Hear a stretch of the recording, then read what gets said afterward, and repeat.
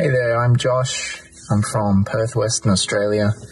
I did my DTS with YWAM North Cascades in September 2018.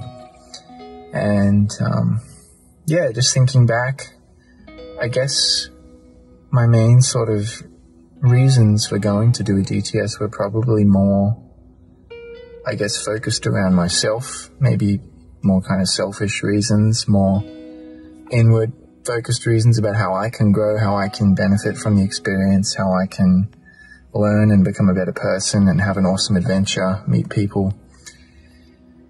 And all of those things happened, but throughout the DTS, the focus began to shift in my heart, in my mind, just zooming out and, realizing that my story isn't like the focus. We can make that mistake where we think that our story, that we're kind of the main, character in our story, but realizing that our story is just one little sort of side story in a much bigger story, God's story, God's commitment to redeem humanity. And,